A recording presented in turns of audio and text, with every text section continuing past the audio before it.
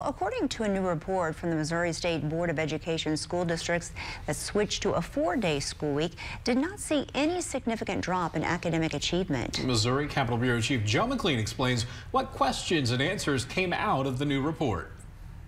Right now, 123 of Missouri's school districts operate a 4-day school week. And despite what you might think, this trend actually started well before the pandemic. These are very small effects. I really would like to emphasize that. A research firm working with the state's education department compared districts that switched to a 4-day school week and those that kept 5 days. The result? The very large picture here is that regardless of statistical significance, we found very small effects when we're looking at the impact of a 4-day school week on student level achievement or building growth, whether we look at that over the entire time period of Missouri or just post-pandemic switchers. The first Missouri district to go to a 4-day school week was back in 2011, and each year the number has steadily gone up.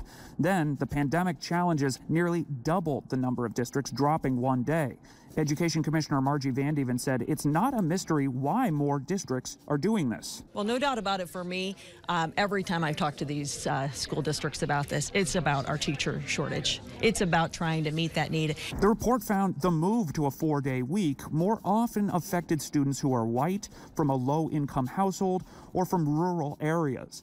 Vandeven said, while this report is informative, there's much more research needed. So what I'd still love to talk about is how do we provide more instructional time for students? How are we finding interventions that are actually improving outcomes for students? Missouri's results mirrored those of other states that have run similar studies. What's not considered in the report, though, is the effect on households and family finances of not having that 5th day of school.